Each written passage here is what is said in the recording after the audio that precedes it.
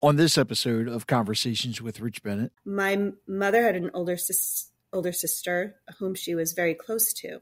And one of the things I talk about in this book is while both of my parents ended up being liberated by the U.S. Army and ended up as refugees in the United States, my mother had an older sister. My father had a younger brother. The younger brother ended up in labor camps as well, but he ended up, while trying to escape, being captured by the Red Army, forced back to Ukraine, which then became Soviet Union.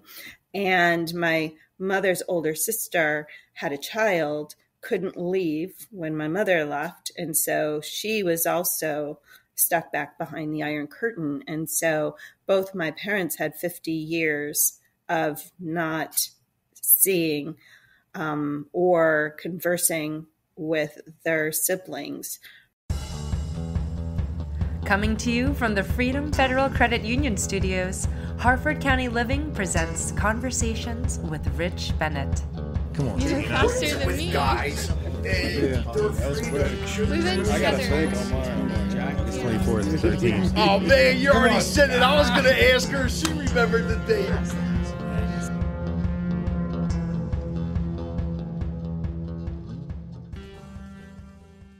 Thanks for joining the conversation. Today, I'm thrilled to introduce a very special guest, Oksana Kukurudza. Oksana is not only the managing director of Accenture in New York, but also a beacon of inspiration, being the daughter of Ukrainian refugees. Her journey from her family's humble beginnings to becoming a leader in the corporate world is nothing short of extraordinary. Oksana is also a distinguished author. Her contributions to the anthologies Going Against the Grain and Think Limitlessly have been widely acclaimed. Currently, she is working on her narrative nonfiction, Sunflowers Bend, But Rarely Break. I love that title. A touching exploration of her family's experiences during the tough times of World War II and the Cold War. This book promises to offer an insightful look into the Ukrainian history and identity, a topic close to her heart. When she's not leading in the business world or penning down compelling stories, Oksana enjoys exploring the vibrant streets of Manhattan, always on the lookout for new culinary adventures and playgrounds for her young daughter. Oh, God, why do I have a funny feeling we're going to be talking about food on this episode again? So everybody, please join me in welcoming Oksana, a true embodiment of resilience, heritage, and leadership. How are you doing, Oksana? Right up the road, too, in New York. I am. Yep, I live right in Manhattan, so almost downtown. Sort of between downtown, midtown. Now, how long have you been up there? I'm saying up there. I'm in Maryland. Well, it is up there, yeah. Yeah, it's a little bit up there. So I've been in Manhattan now since 2007. So for quite a while. But I am a native New Yorker from the state of New York. I was born and raised in Rochester, New York. And then I moved around quite a bit. My last stop before New York City was down south in Atlanta, Georgia. Wow, that's a big switch. Yeah, a grad school brought me there, and then I started. And then I started working with Accenture down there. And just to be completely open and transparent, as of December 1st, I've left Accenture. So I just want to make sure your listeners hear that in case someone from Accenture hears it. Yeah. So the company and I have. I was there for almost 22 years. So the company and I have parted ways, and I am looking for new adventures. So. Definitely the book project, and then I'm sure there are many other things that I'll be doing in the future. I was going to say your new adventure is the book, which is going to become a movie. I hope so. I have my fingers crossed. It will. It will, definitely, without a doubt. Wow! So after 22 years, you left there. Yeah. Wow! Holy cow! Well, yeah, I mean, and it seems like you're seeing that more and more. Unfortunately, yes, there's a lot of that going on in terms of it's very rare now, I would say, for someone to retire from a company that they've that they've worked at for quite a long time. And Yeah. that has just been the trend for one reason or another, right? Since, gosh, probably back in the 1980s. Yeah, unless you work for the government, you know. Very good point, yes. Yeah, and even, well, so, I mean, sometimes depending on which part of the government, sometimes they're asking people to retire early. That is true. Yep, that is true as well. So they don't want to pay that full pension. That's right. So that you remind me to update my biography. So this way I kind of scrapped that one out. Okay. So before we get into the book and everything, tell everybody who is Oksana, because you were, correct me if I'm wrong, but you weren't born in Ukraine, right? Correct. I was not born in Ukraine. So I am the daughter of 2 Ukrainian immigrants who happened to settle down in Rochester, New York, and raise 12 children, of which I am number 12. And so my parents had me very late in life. I know, I see your face. 12 children. Yes. I mean, you could write a whole book about that on its own, but that isn't the primary purpose of the book that I'm writing, though I do talk a little bit about what it's like having so many siblings. Anyway, I had a pretty average kind of life in terms of growing up the daughter of immigrants, being born in the U.S. and, having, Ukrainian language and culture at home, but then stepping out into the bright wide world of the United States and having an American culture. And so I always felt like I had, 2 feet in both worlds and never really belonged in either of them. I had a, hefty load of cynicism and skepticism, as most Europeans do, as well as that, bunch of optimism that we Americans have that I adore so much. And so one of the things that had always been in my family that we had talked about, though my parents didn't really give us a lot of information about, was how they made it to the United States. And they grew up in a part of Ukraine that's called Western Ukraine today. That was part of Poland in between the 2 great wars of World War I and World War II. And during World War II, it was invaded by Nazi Germany.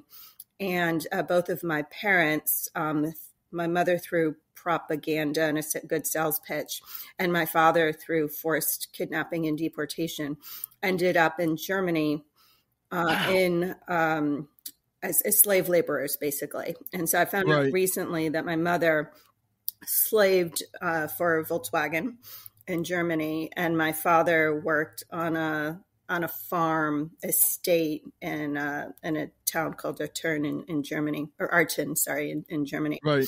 And and it was interesting because they both had different experiences. I know a little bit more about my mother's experience because I interviewed her once in high school about it, and she lived very much in slave encampments, not that much better than a concentration camp with SS soldiers and machine guns and dogs and things to keep everybody in line. And so it was a story that we all grew up with, and quite a bit of I would say Eastern European diaspora that came to the United States have a similar story. And after the war, those who were liberated by Americans and found, nice American soldiers, allowed them to become refugees and state refugee status to be able to stay in Germany in displaced person camps. And then eventually through it was the United States Refugee Relief Act, they were able to make it and immigrate to the United States and create a home for all their children. So now all of their children are U.S. citizens. Half were born in Germany. The other half of us were born here in the United States. And, my parents' legacy is of this flourishing family. And so for me, I did, different things. I went off and became an accountant and a CPA and then a management consultant. But I always had this burning desire to write, and I always loved writing. And with the onset of the war in Ukraine and just seeing my parents' story, both on TV and in the newspapers almost every day. When I think of, the bombings, when I think of the internment camps, we hear about these internment camps that the Russians are keeping, about how Russians are stealing Ukrainian children. I mean, the Nazis stole children too that looked Aryan. And it was just like, watching or reading my parents' story on TV every day or in the news every day. And I felt like there's this huge component of history that we're forgetting because it's been so long since the 1940s. And I mean, people are even denying the Holocaust, which is insanity. And so I just wanted to shine a light on a little known piece of history that isn't unique necessarily to Ukraine. So many people probably wouldn't know this. I was surprised and shocked when I started reading about the Nazi slave legacy, was that they brought 12 to 13 million people from Western Europe and Eastern Europe to Germany, either through propaganda, through forced deportation, kidnapping, to work. And the way that, and it was forced labor because they weren't allowed to go home. Like they had to pay. But the levels of salary and treatment really differed depending on your ethnicity. And so if anyone's aware of Hitler's master race theory, where Aryans were and Germans were at the top, and then anyone with kind of similar Aryan heritage, either Scandinavian or British, they were kind of treated the next best, and then Western Europeans were treated the next best. And then at the very bottom were the Jews and the Roma, who were handicapped, who were considered parasites and not human and really set aside for extermination. Well, many people don't know, as Eastern Europeans and Slavs, especially the Slavic people, were just considered one rung up from the Jews and Roma. And we were actually called subhuman, and there's a German word for it. And the purpose for subhumans were to be slaves. And so in these slave camps, Slavs in particular had very brutal experiences. I mean, not as bad as concentration camp. So I want to be careful about how I describe their experiences. But their salaries were about 20% of a Western European salary or German salary. And then many of that was either taxed away or taken by the companies that they worked for to pay for their used clothing that they were offered to buy, food that, constituted, meager bread and watery cabbage soup, and accommodations, which oftentimes included, like a straw bench or something to sleep on. And so, some of the research and reading that I've done, state that they were lucky if they had pocket money. And then oftentimes they couldn't even use that pocket money because they weren't allowed to shop in German stores. And I remember, asking my mom to kind of tell me a bit about her story. And when we talked about payment, and I asked her, well, did you get paid for your work? And she said, well, she kind of laughed it off and said, well, there really wasn't anything to buy. I mean, she didn't focus so much on how she was treated. So I don't know a lot of information about the discrimination that she personally had to endure. But I do know quite a bit from the research that those people were not treated well. The other thing that many of us know about if we've studied the Holocaust or even watched some of the Holocaust films is how the Jews had to wear the Star of David patch, to signify them at all times. Well, Eastern Europeans had to do the same. So if you were Polish, you had to wear a patch with a P on it. If you were from the former Soviet Union, or an Eastern European, they had a specific term for that in German called Ostarbeiter, which means Eastern worker. And for that, you had to wear an OST on your patch. And so even within the Slavic culture, the Germans had different hierarchies. So Poles were actually treated a little bit better than even Ukrainians, Belarusians, and Russians that would have to wear that OST patch. Wow. You did a lot of research.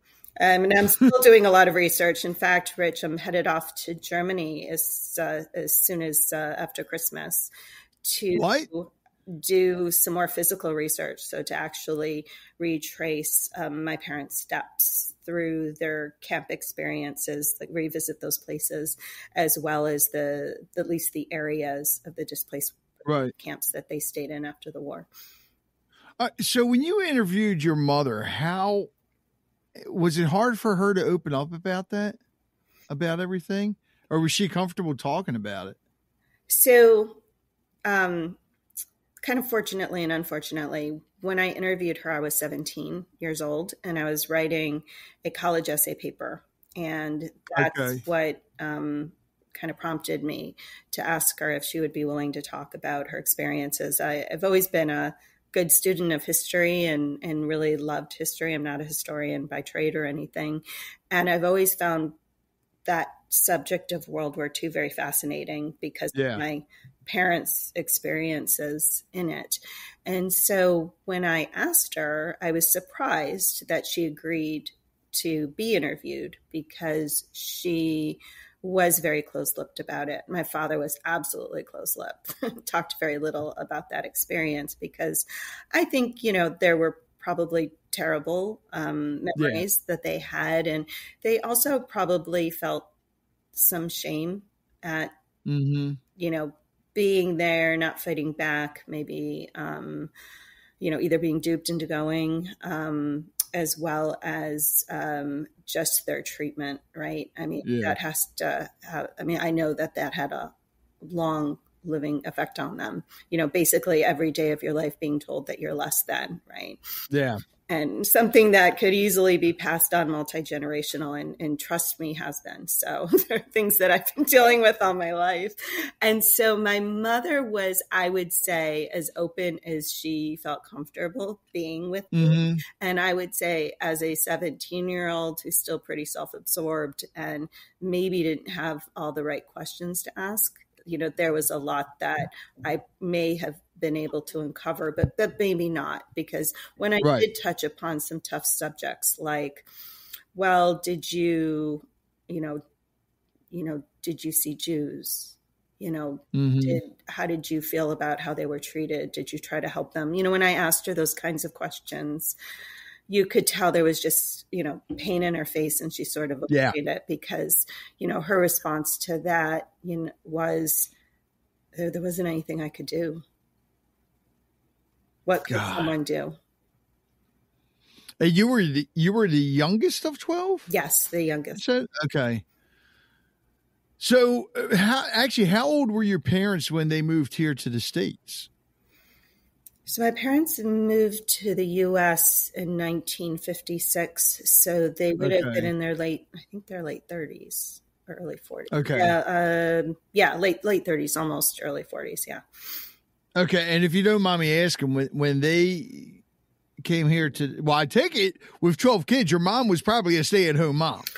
Yes, that would be a very good assumption. It was only, it was only when the last couple of us were born that she went back and did some work because she also had a lot of help. So she, my oldest sisters, did a lot. In fact, my oldest sister, practically raised me because at that point in time, my mother was tired and working. Yeah. So what was it that your father was doing when he moved here? As far as work goes? Yeah. So he did a lot of odd jobs to begin with when he first arrived, but his first full-time job was with a company called Tobin's, which was a meat packing company butcher meat packing company in Rochester, New York. And so he learned the butchery trade. Oh, nice. And he did that for about 25 years. Then he was laid off, and the meatpacking company closed. And he ended up he was very lucky. He ended up finding work with Eastman Kodak Company for his last 10 years as a janitor. And he was able to retire from Eastman Kodak Company. And then that's a big switch. Yeah. And then the irony of all of this too, Rich, is in my research, I have learned that a subsidiary of Eastman Kodak Company also used slave and concentration camp labor in Germany, and headquarters in Rochester knew about it. So everything just sort of comes full circle. So I could, look at that company and say, shame on you, you need to tell me. But then on the other hand, you did allow my father to finish out work and retire and earn a pension. It's it's a complex world that we live in, and it's very, very much shades of gray. That's one thing I've always wanted to do, was be a butcher. Really?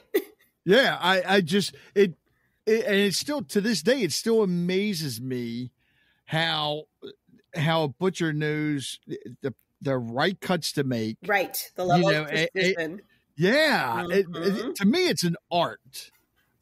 I'm lucky if I can even scale a fish, or even cut my steak without messing something. There you go. And I agree with you. I mean, my father always brought home, really good meat, and he always knew what to do with meat. But one of the things he became famous for later in life and in retirement was he made like the best kielbasa, which we would call kielbasa. What? Yeah, so Polish sausage or homemade. Homemade. When he had a smoker out in his backyard, and he would make it down in the basement, and everything was super homemade, super fresh.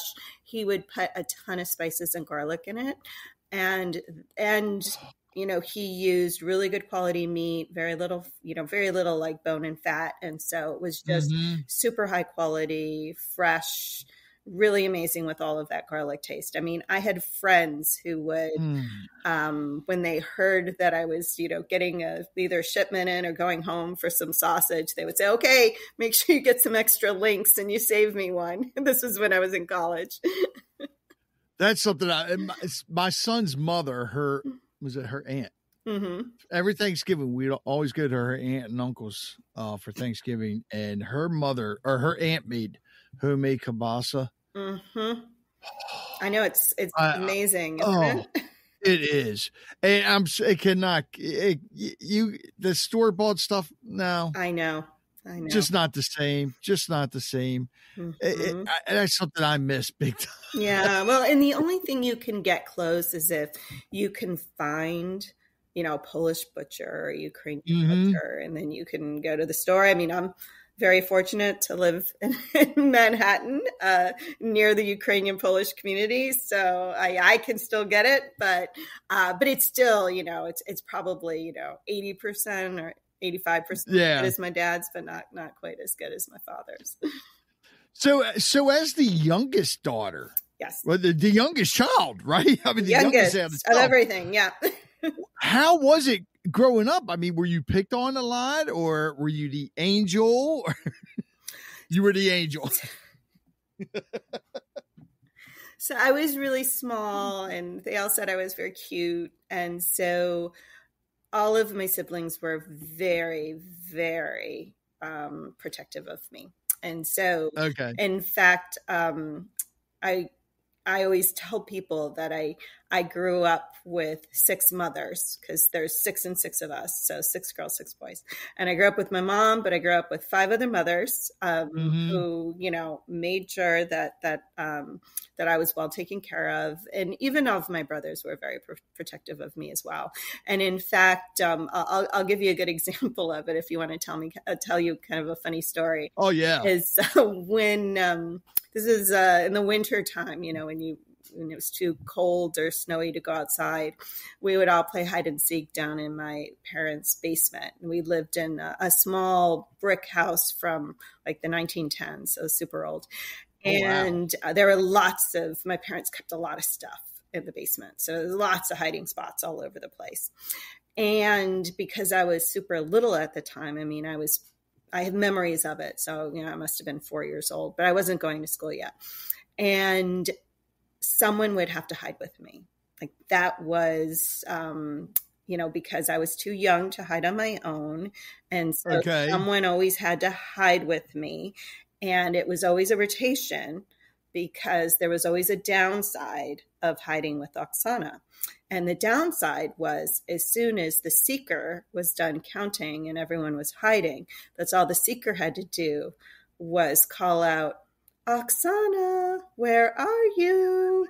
And I would immediately, regardless of who was with me, going, shh, shh, shh, shh, shh, over here.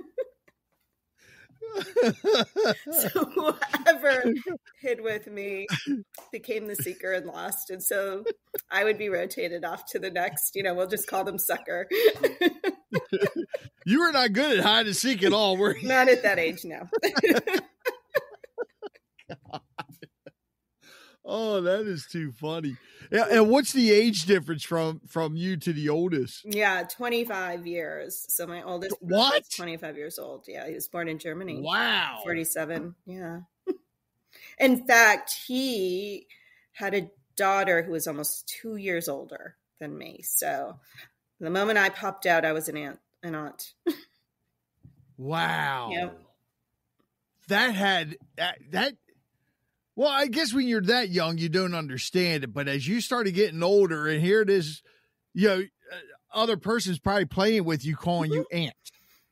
She didn't call me aunt. Weird. She didn't call me aunt, but we knew our relationships from a very young age. But yeah, we were, we acted more like sisters than sisters or cousins, I would say. It wasn't. I mean, I don't think she ever really called me aunt, but it wasn't until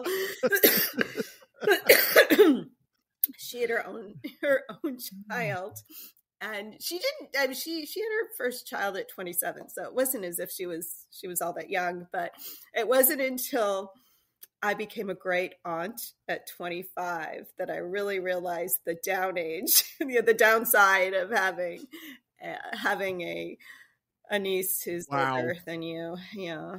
That made me feel like a really old 25-year-old.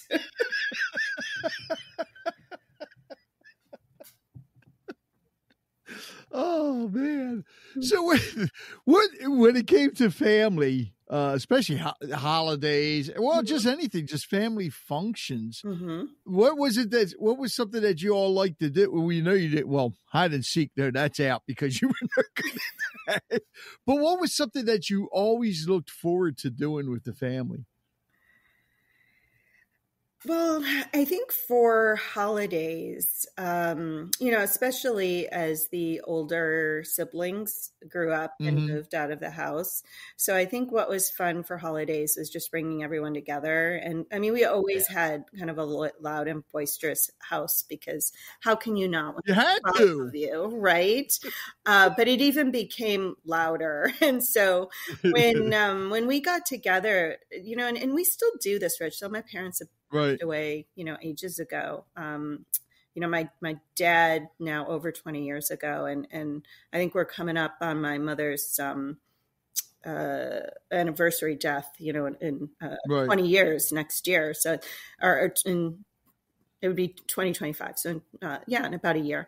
And we still all get together because for us, we always have a lot of fun when we get together. So we're a big family. We're all pretty opinionated. And some of us have, very divergent political views and things. Which, people say you should never talk about politics on the holidays. And we always do. And we get into arguments, but then we'll laugh and we'll drink and we'll, have fun. And no one ever leaves angry. And so I would say, the thing that we always looked forward to, other than getting together and having, Ukrainian food, which we don't always get all of the time, but, having the folks that would make all the really good stuff is, just being able to get together and laugh and drink. And we even as a family, I mean, not all of us, because it would be too many, but, there's a core group of about 10 to 12 of us that will go on vacation every year together. We stopped. Oh, wow. We stopped during COVID because obviously no one was traveling, but we started it up again this year, and we went down to Hilton Head, a group of 10 of us. Oh, nice. Mm-hmm. Yeah, but I'm glad you mentioned that about, when you all get together, even talking politics. Yeah, some of you argue, but you don't leave mad. Mm-hmm. And I think that's something missing from families nowadays because people don't know how to converse. Or they're afraid to. And it's like, you need to, because, and this is something I've always tried to explain to the kids. They're like, well, we don't want you telling us what we should do. And I said, no, it's called opinions. Mm-hmm. Everybody has an opinion, but that's how you learn. You talk about it, and that's how you learn more about it. And I think that's something that's missing for some reason. People, especially when it comes to politics and religion, people are afraid to talk about it because they feel like it's a debate. And there's a difference between a debate and a conversation.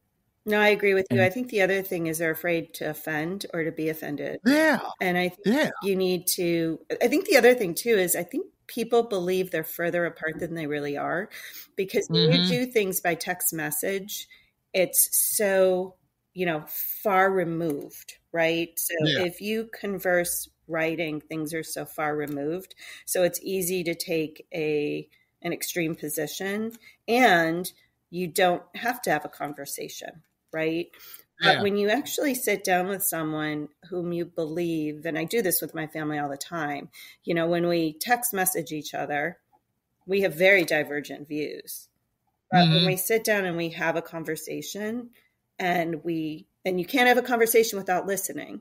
So you have to listen. Exactly. You have to be open-minded, and then you share. And when you share your position with each other, and you're able to spend the time to talk about, the complexities and the deepness of why you formulated your opinion, right? Or your point of view, then you actually can find things that you might agree about, or even come closer together about.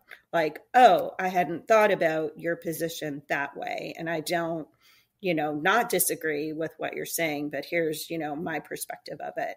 Right. And, whether it's, gun control or immigration or those kinds of things, you'd be surprised if you actually sit next to someone that both of you are a little more practical than maybe you would originally think you are. Yeah.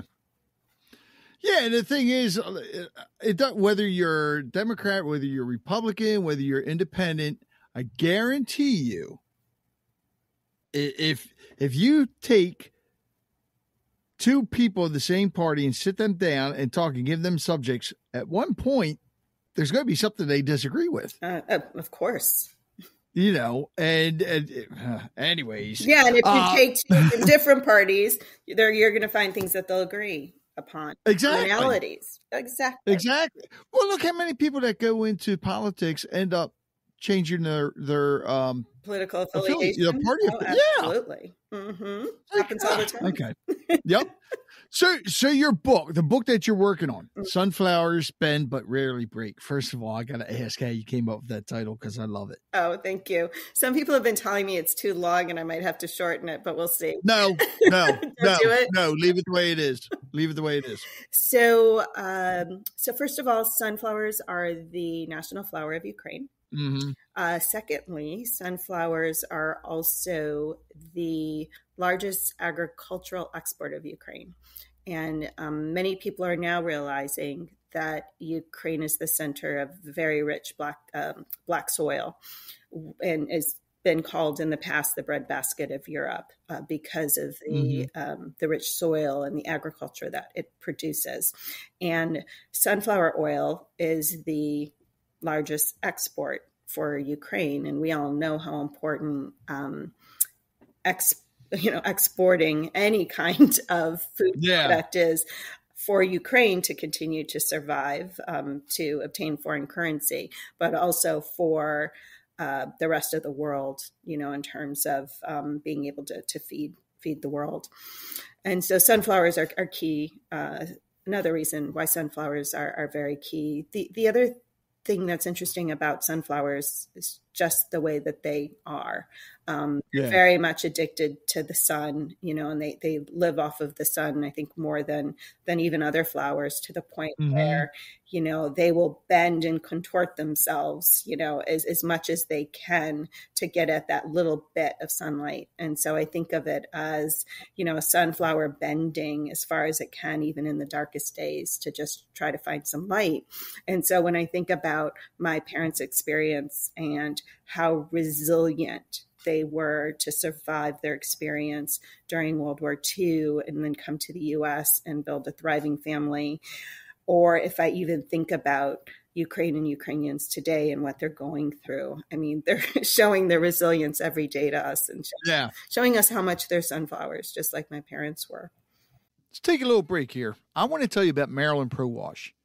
Their passion is in making your items look like new.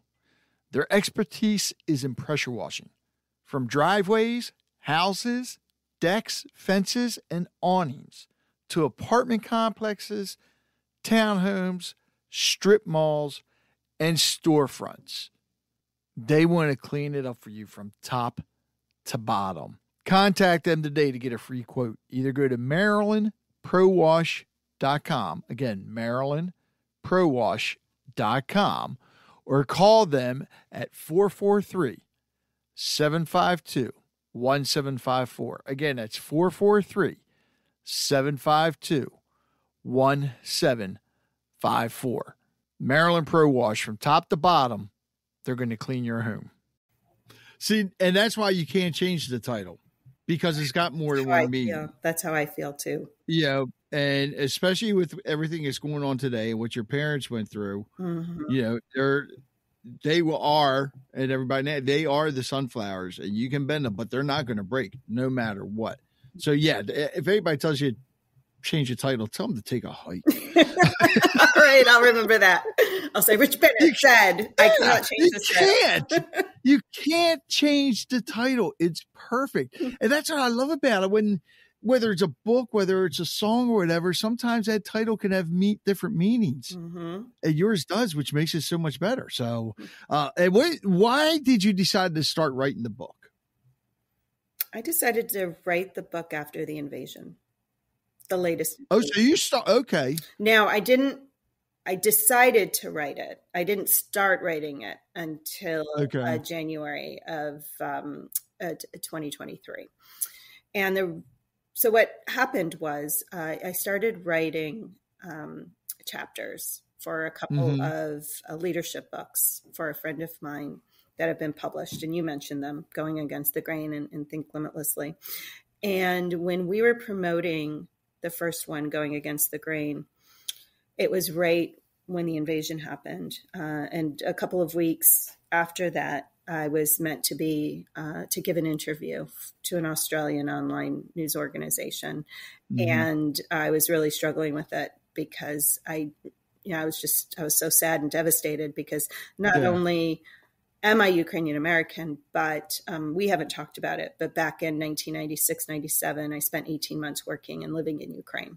So, and I lived in Kyiv and worked in different cities across Ukraine, including Dnipro and Kryvyi Rih and Lviv. And then I've traveled around Ukraine as well as a tourist to Odessa. I've even been to Crimea, to Yalta. And so it became very personal to me what was happening. And I was devastated by it. And my friend said, talk about Ukraine. Don't talk about the book. And a little bit of my chapter in the book was my experience in Ukraine anyway. So it was all interrelated. And coming out of that interview, I told my friend, this is what I have to do. I need to write a book about my parents and what happened to them so I can shine a light on this little known time during World War II and how related it is to what's being done today. Because to me, Vladimir Putin is the same Nazi fascist as Adolf Hitler was. Or, to me, Stalin was more of a of a Nazi than he was a communist. I mean, he was, Right. he was incredibly brutal, and, people can argue who was worse, Hitler and Stalin, but I think it's all the same thing. My parents would argue it in the basement all the time, and neither of them ever won the argument, I didn't start writing it right away just because I had a very young child at that point in time. So she was only 1 year old. So I just didn't have the capacity to be able to start writing it right away. And so I finally started writing it in early January of this year. I was able to complete a first draft by the summertime, but then I started finding out some new information about my parents because I discovered that there is a little known archived organization that prides itself in Germany on collecting archived information about what happened during the Nazi period, as well as the displaced person period of people living in refugee camps after World War II. And so through that organization, I was able to retrieve documents from both my parents, none of them during the war. Everything was after the war, but where they had to fill out information for INRA, which was the United Nations organization that oversaw the refugee crisis in Germany and other former occupied areas of Nazi Germany post World War II. And so, one had to fill out documentation, if you wanted to live in the DP camps, if you wanted to be a refugee, if you wanted any kind of public assistance from the United Nations. And so I have a good bit of documentation now on my parents, which will help me kind of change and tweak their stories. I have a funny feeling with this. I could see this just from talking to you briefly here, because your parents had, I'm sure, so much to offer, and I'm sure you still know people over there now, right? I do. So over in Ukraine? I have friends in Germany. I have friends and family in Ukraine. Yes. Okay. I could see this being a series of books. Oh, it certainly could be. In fact, it's a very good point that you've made. I already have an idea of what I would like the second book to be about. So, my mother had an older sister whom she was very close to. And one of the things I talk about in this book, which we didn't even cover, by the way, is while both of my parents ended up being liberated by the U.S. Army and ended up as refugees in the United States, my mother had an older sister. My father had a younger brother. The younger brother ended up in labor camps as well, but he ended up, while trying to escape being captured by the Red Army, forced back to Ukraine, which then became Soviet Union. And my mother's older sister had a child, couldn't leave when my mother left. And so she was also stuck back behind the Iron Curtain. And so both my parents had 50 years of not seeing or conversing with their siblings for 50 years. The only way that they were able to, share news was through letters, like old snail mail letters. Yeah. So I want to write this whole story about my aunt, my mother's sister, and what it was like on her side of the world during the war, after the war, behind the Iron Curtain, to get that point of view, because I don't think many Americans or Westerners have ever really written a story about what life was like behind the Iron Curtain. Back there, yeah. Do you have any of those letters by chance? Unfortunately, I've been searching, but because I asked my aunt's relatives, children, grandchildren, etc., if they had any of my mother's old letters, and they said, unfortunately, they had lost them all in flooding. Oh. And my family's been trying to find. We have some of the later letters, but they're not very helpful, like the ones from like the late 90s and early 2000s. But yeah, it would be amazing if we could find some of the really old letters, from the 60s and 70s. But so far, we haven't been able to, unfortunately. But at least I'm sure you got plenty of old photos, right? Yes, I have lots of old photos, and my aunt's family. I'm very close to a cousin of mine who would be her grandson. So he's like first cousin once removed. But he's very interested in me writing his grandmother's story. And so I know that I'll have, I'll have at least secondhand sources to help me with the second book.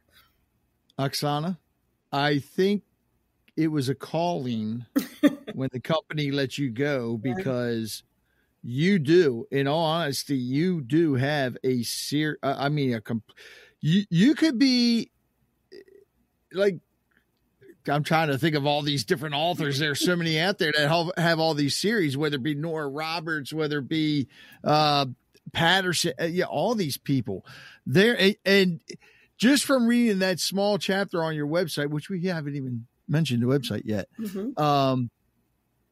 I could tell that people are just going to this is going to be definitely an award-winning book when it comes out, without a doubt. Thank you. And I know that it's going to, I have a funny feeling the way you finish this first one, people are going to want to grab the second one and then the third one and so forth. And when it becomes I don't know, do they even do with TV movies? Do they do miniseries? I don't know. Well, they do sequels, that's for sure. Okay. When the other thing that I've begun to do is advocacy on Ukraine. So, I mean, you read my first chapter, and so you know that in the beginning I was, giving money and trying to, find ways to be involved. I was out protesting, and now I've started to I don't want to call it lobby because I'm not a paid lobbyist or anything, but in October I went down to DC and I talked with staffers from my Senate and representative offices. And I've started writing too and blogging on a site called Medium to kind of, prove my writing chops as well, and to shine a light about what's going on in Ukraine. And so oftentimes I write about, the current political situation we're in, where there's gridlock in Congress and Congress doesn't want to give Ukraine aid, and the money's going to run out at the end of the year. And do we really want to, you're a Marine, do we really want to pay more later or just pay now? Because, Putin goes into Poland or the Baltics because we let him take Ukraine. We're going to have U.S. soldiers down on the ground. Do we really want that? And we're going to be paying a lot more than $60 billion a year to help Ukraine fight our greatest enemy. Our greatest enemy for the past, 100 years. Russia, the Russian Federation, Soviet Union. And so I have gotten, really involved in advocacy. And I also want to use, some of the proceeds from the books to support Ukraine, not just to fight today, but more importantly, in the reconstruction that they're going to need to do. So the other thing that's been helpful with meeting with these Ukrainian advocacy groups is they're tied in to NGOs that are both American and Ukrainian that are helping on the ground today, as well as planning how to help Ukraine when there is peace and we can rebuild it and do something, similar to the Marshall Plan like we did in Europe after World War II. Right. Because that will be what Ukraine needs. Yeah. Oh, absolutely. So, but to me, this is a calling. This is not, this is just going to be a one-trick pony, one book. I mean, not only is this a series of books, but this is me, doing a new giving calling. back, doing something, and making a difference to help Ukraine in the long run, not just today, but in the future. Yeah. I think more people need to do that too, because, and not just from what's happening today, but also telling your parents' story, because we talked about it briefly a little bit ago, where people are afraid to have conversations with their family because of politics. Mm-hmm. But you have to, especially with the grandparents and everything, you have to talk to them. If you want to find out about history, talk to them. Mm-hmm. Because, and a lot of times you see it now with a lot of the guys that were in Vietnam. Mm-hmm. They don't want to talk about it, mm-hmm. but they will talk to certain people. Mm-hmm. You saw it with the guys and the ladies, even from World War II. Yeah. You know, they didn't want to talk about it, but to the right person, they would. Mm-hmm. And you're seeing it now with everything that went on over in Iraq and Afghanistan and all that. So, Sure. you know, I applaud you for, you know, all the work you're doing for that. That's amazing. Actually, do you have any idea when the book's going to be finished? Don't you tell me you just finished it yesterday. No. No, I have to take my trip first. So right. I'm really hoping to have a good, what I would call a second draft in end of winter. So, I mean, really focus on the book after I get back from the trip. Right. Because there will be changes I'll want to make to it.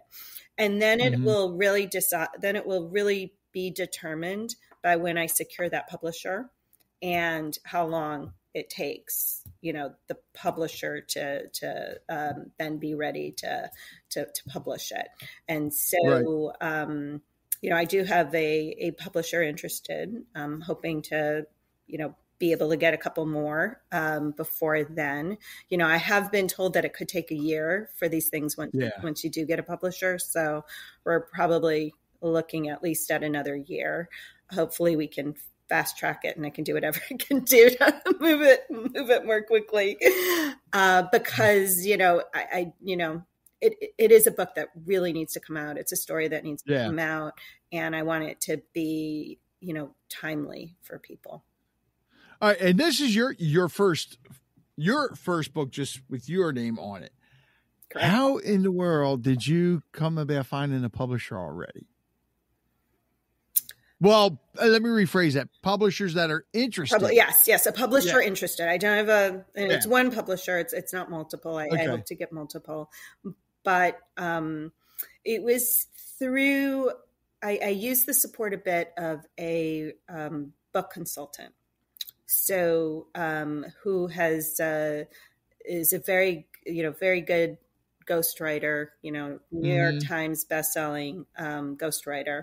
And she helped me initially with writing. Now I'm a pretty quick study, so I, you know, learned, you know, she helped me with some tricks to, you know, kind of really brighten the story, right, and get the hooks and everything. And so she helped me with getting into an agent who's a retired agent, who then, you know, had suggestions, started talking to some of her agent friends. And so that's how I have, you know, an agent or two interested in the book so far. So for you aspiring authors out there, did you hear that? And she's also got 2 agents interested. Yeah. Remember that. But it's not easy. And, you know, and no. I've been I think it's been a combination of luck, and I do think the timeliness of the story that I'm telling. So with the book, what's been the hardest part to write so far? Because I'm sure it's got to trigger a lot of memories. Honestly, the hardest, and I don't mean hard to put pen to paper. I mean, hard to read. Hardest on you. Yeah. Like hardest on you, hardest on. I would say that every time I read that first chapter, I can't stop crying. Yeah. And if you can, that means when the book comes out, other people aren't. They're going to be the same way, and that's just going to draw them in. Yeah, and there are a couple of other places I don't want to give things away, but there are a couple other places where, the tear, I can't help for the tears not to come when I read across them. When I was writing them, I wasn't crying, but when I read them, I cry. I guess I separate myself enough when I'm writing, but then when I read over it, it's very emotional. And then what'll be interesting for your readers as well is I do have some family secrets too that I share in the book. So I don't want to name them, but that would also be maybe an interesting hook for some of your listeners. So I'm very transparent. So she was actually very good at hide and seek. I'm sorry. What was that? You mean very bad at hide and seek? I know. I don't. No, that's the secret. You were good at it. You were just. It's funny because someone asked me, what would my parents, how would they feel about me writing a book about their lives now that they're not here? And Ukrainians in general are very reserved and private people. And my parents were even more reserved and private. And so my whole family's very private. So I think they would have a hard time with it.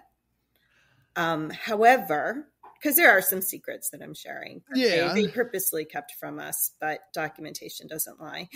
And I think knowing the reason that I'm hoping, at least knowing the reason that I'm writing this and what I want to contribute to Ukraine and contribute to the world and society, I think they would be okay with it. I think so too.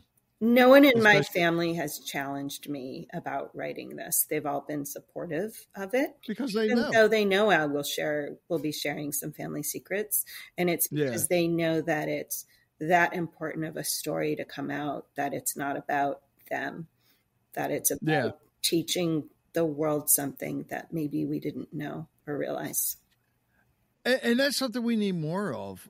But it's also something that you're seeing more people do is talk about talk about these things that people are talking about their addictions. People are talking about mental health. A lot more people are becoming more comfortable talking about it. And I think it's also helping people when they hear it, when they listen. So that makes a big difference for people to know that they're not alone. Yes. It's also important to take the shame and the stigma out of experiences. There are things in lives that all of us cannot control. Maybe we were too little, maybe we were in the wrong place at the wrong time, but we didn't know it. And so, like my parents, should they have had shame or a stigma because they were slaves of Nazi Germany? I mean, today we would say absolutely not. But how many of those 12 million people have written about it or their descendants have written about it? Very few.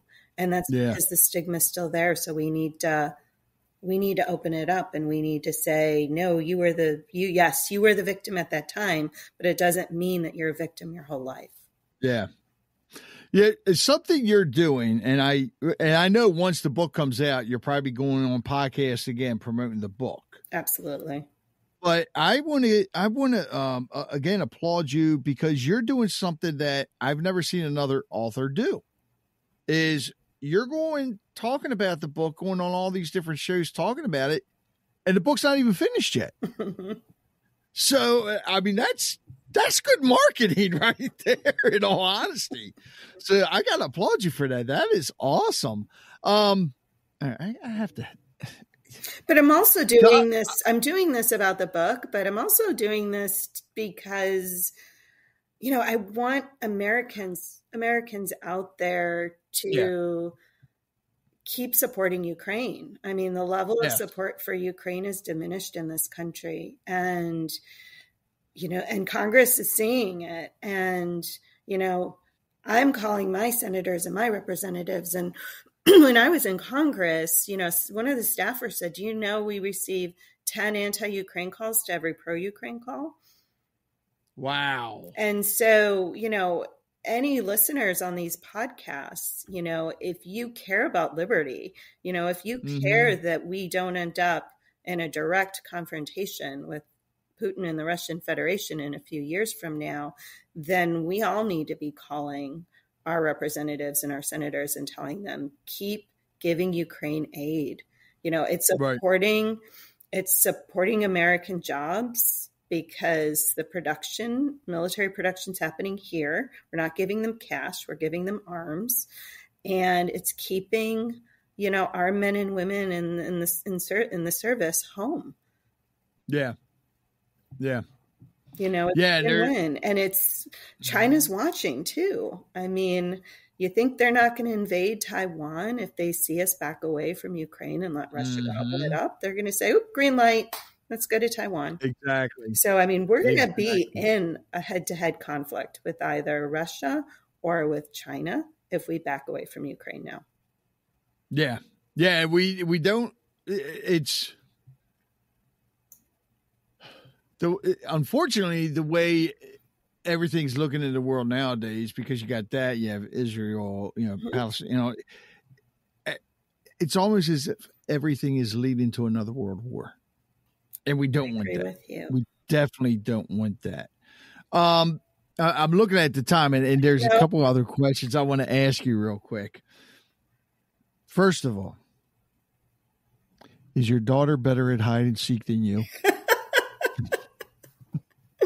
We haven't tried it yet. So because she doesn't want to play hide and seek with you. She heard. So far, we're only on to chase yet. No, that's not true. We do hide and seek together, but it's yeah. She's a smart girl. We'll leave it at that. All right. And when it comes to food, we talked about the kielbasa earlier. Okay, yeah. I gotta get some now. What is your favorite dish to make? Or restaurant to go to? So I don't. No. I am a cook. I do cook. I mean, I'm not a trained cook or anything, but I do love to cook. It's just when you said that, it's so hard because I have a lot of dishes. I'm the same way. But I would say the one thing I make that everybody kind of drools over is any kind of risotto that I make. Ooh. And the risotto that I love the best, because I will make it from fresh lobster stock, that I'll do the lobster stock first, and then later I'll make a lobster risotto, and everybody loves it. Oh, that just sounds so good. Oh, it is. Sounds good. There's nothing better than lobster stock for anything. Oh, now, and it's been a long time since I've been to Manhattan. So the next time I get up there, what restaurant do I need to go to? And why? And what dish should I get? Okay. So all the rage in Manhattan right now is elevated Korean cuisine. Mm-hmm. And so if you like Asian food, there are many amazing Korean restaurants, but I would say one that in particular I adore because it's elevated Korean, but it's still traditional. So a lot of the fancy Korean restaurants now in New York just do like Korean fusion, so they don't do the traditional stuff. Everything's about making it really interesting and almost European looking. This restaurant called Her Name is Han. It's elevated Korean, but yet it's still traditional. So what dish should I order there? And you'll be happy with just too many. Yeah, I mean, they do some. I guess the best thing to do some really good soups. I mean, their soups are out of this world. Their noodle soups, really good. So I'll just go in there and do like I do at every other restaurant and just say, "Surprise me." There you go. Or the nice thing is they've got the names and they've got the pictures, so you can just point. You can also just tell them to pick what's good off the menu. Yeah. I just love saying surprise me. It throws people off. Yeah, I think that's great. I'm going to a restaurant in Berlin for New Year's, and I picked it because they didn't know yet what the menu for New Year's was going to be. In fact, they said, we will surprise you. And I said, that's the restaurant I want to go to. Oh, without a doubt. I would do that. Before I get to my last question, is there anything you would like to add? And tell everybody, of course, the website they can go to read the first chapter and all. So I think other than, if you care about Ukraine, call your senators and representatives. I would say just, stay on top of the news and, watch closely what's happening. And if you are interested in learning more about the writing that I'm doing, there are a couple of really good places to go. The first one is the book's landing page, which is called www.sunflowersrarelybreak.com. You can download the first chapter for free, as Rich did, and take a read. And the second is I'm actively blogging on a blogging site called Medium and medium.com. And I'm writing a lot about Ukraine there, as well as about other current events or even travel I've done in my life. I've traveled to over 90 countries, so I have a lot of travel stories there. I write a combination about Ukraine, politics, history, current events, most of it around Ukraine, as well as general travel. And you can also sample more of my writing there. I've got about 50 articles up there now. All right, so this means you have to come on 2 more times at least, Right. Because you have to come on when the book comes out or is about to come out, and now you're going to have to come on again to talk about all the places you've been to and the food you've tried there. Oh yeah, because for some reason I talk to people when they travel a lot, but they won't. It's like sometimes it reminds me of the little kid. Every restaurant you go to, they want chicken tenders and fries. Yes. So, and some people that travel a lot, they do that. It's like, you got to try the cuisine of where you go to. Of course. Even the different states here. Of course you have to. I love Southern barbecue when I'm down in Alabama. Come on. Oh, well, that's we're going to New Orleans in February, and I've never been yet. And I want to try their crabs, because here in Maryland, of course, we have the best steamed crabs. Of course you do. But in New Orleans, they don't steam them; they boil them. Yes, that's true. And I want to try that, and of course, some crawdads, some good old crawdads. Okay, so I love asking this. You've been on several podcasts now. You've been on several interviews. Is there anything that a host has never asked you that you wish they would have asked you? And if so, what would be that question and what would be your answer?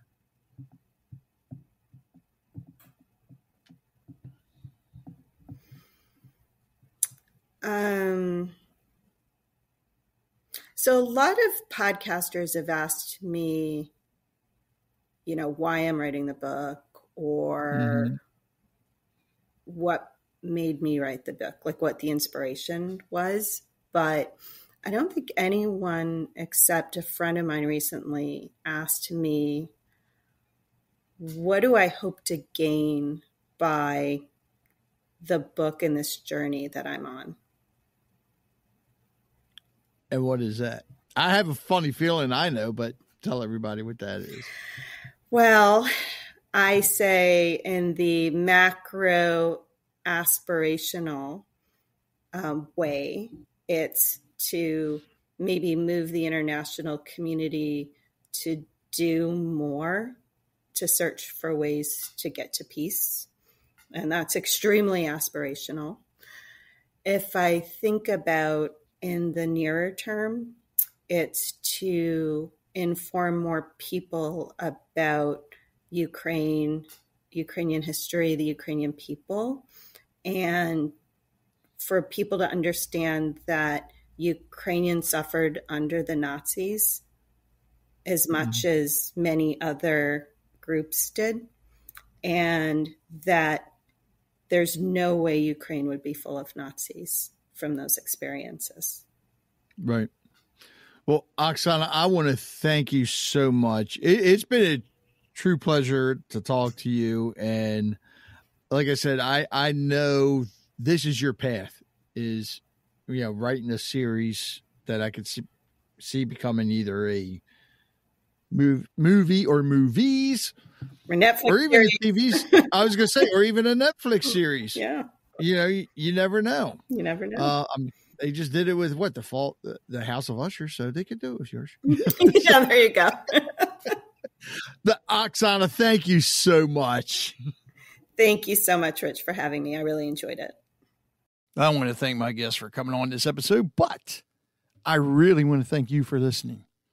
And I would really appreciate it if you left a review about the show or about this episode. And you can actually do that right from the website. Go to conversationswithrichbennett.com. You can leave a comment about this episode. You can leave a review for the podcast in general.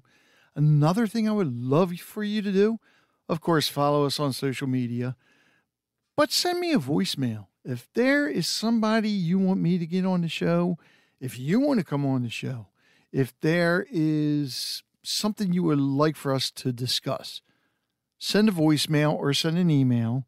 If you send a voicemail, if you want, I can actually play it back on the show too. So just saying.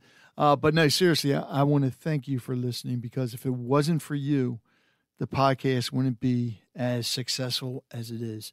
So from the bottom of my heart, thank you very much. Celebrating 10 years, and there's a lot of good things going on this year with Rage Against Addiction. So I am sitting here with Wendy, the executive director, the founder of Rage Against Addiction, and we have something big coming up this year. The Memory Walk, was it the Memory Walk 5K? It's Memory Walk Recovery Run. It's Rage Against Addiction's Memory Walk Recovery Run 2024. This is our biggest fundraiser of the year. We are a 501c3 nonprofit organization, and our mission is to provide awareness and support to anyone that struggles from drug and or alcohol abuse. And this event brings together a large variety of people, those who have lost loved ones to the disease of addiction, and also we celebrate those in recovery. So this 5K is a run, and we have a lot of runners who are running to support recovery. We have runners that run in memory of a loved one that is no longer with us. And then we have a really large group of family members that come out, bring photos of their loved ones, and just celebrate them and just try to bring some awareness to the disease. This supports our programs. We have sober living houses in Bel Air, Maryland for women. And we also have some other programs that support new moms in recovery. We support kids by being a resource broker. And we've done some funding throughout the years to help people get into sober living. So this is a big deal for us. This is the event that brings a lot of awareness to the community. It brings awareness to all that we're doing. And like Rich said, it's our 10th anniversary. So we really want to let you know that we're here to stay. And the reason that we're doing what we're doing so well is because of all of the support in the community.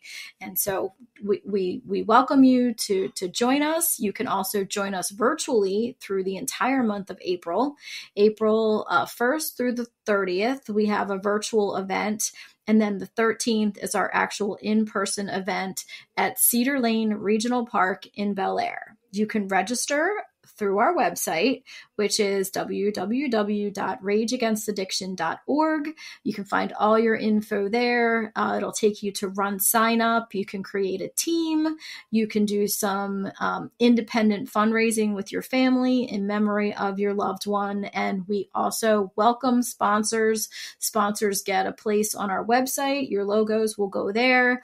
We give a shout out at the event. We're going to have some speakers from our alumni, which is really what's near and dear to my heart.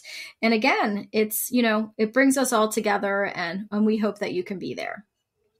Now, correct me if I'm wrong, the run is a 5K, but you can also walk it, which is what, 1 mile? We have a route that goes around Cedar Lane Regional Park. They have a path, and when you do the 5K, you do 2 laps. Our walkers tend to do 1, so it's like half. It's probably like it's probably like a mile and a little. Yeah, I could do the walk. You don't have to be here to participate, and we encourage that because we know that no family is immune, and addiction, unfortunately, isn't going away. And we have a new up and coming generation that was plagued by COVID, and we're seeing the youth population really struggle.